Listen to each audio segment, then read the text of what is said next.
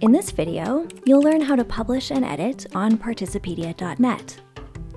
Participedia's database currently collects 3 types of crowdsourced entries: cases, methods, and organizations. Case entries document specific examples of how a participatory process has been implemented.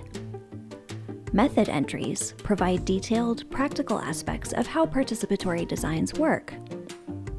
Organization entries describe formal or informal groups that design, support, and implement participatory democratic innovations. If you're interested in editing, use the Entry Completeness search filter to find entries that need work. When viewing an entry, click the Edit button to make changes. Everyone is welcome to contribute. You'll need to create a user account to make edits or to publish a new entry, but it only takes a moment. Your contribution history will be found on your profile page.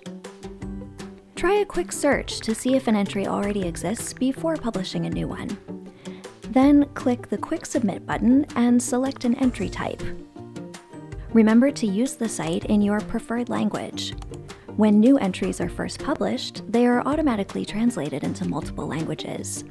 Visit our FAQ page for more on how translation works.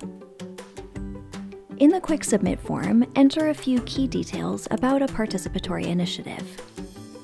You can come back later and do the full version.